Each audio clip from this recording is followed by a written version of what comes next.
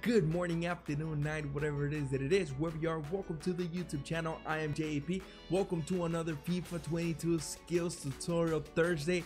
I know it's not Thursday, but you know what they call Thursday back in my town? Jueves, because we mostly speak Spanish over here. Well, the point is that there's another FIFA skills tutorial video today, so let's get down to it. Today we're gonna learn the triple elastico.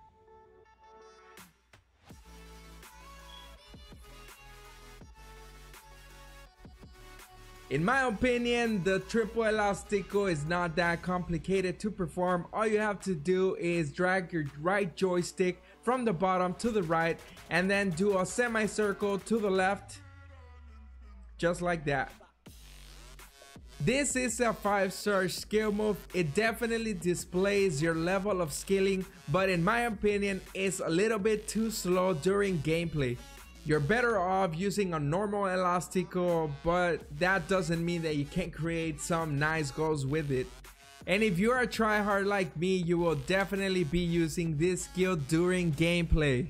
Remember, for better in-game training, practice scenarios, it's just like hitting the gym. If you go 30 to 40 minutes a day just to practice one skill, you will definitely improve.